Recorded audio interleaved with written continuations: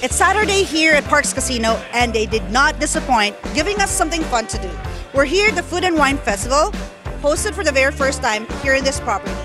We were able to try a wide variety of wine from different countries and very sumptuous gourmet selection of food.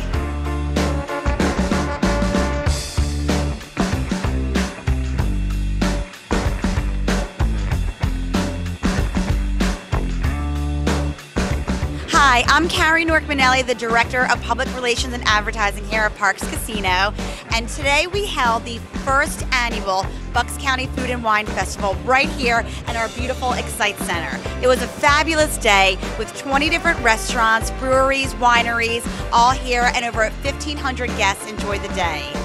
Following this amazing day we had, we will be planning the next one next year, so stay tuned for details and visit parkscasino.com for all future events and entertainment. I am so full right now from all the food that I ate, but if you want to have some fun on a weekend, go check out Parks Casino in Bensalem, Pennsylvania, because they always have something fun for their patrons.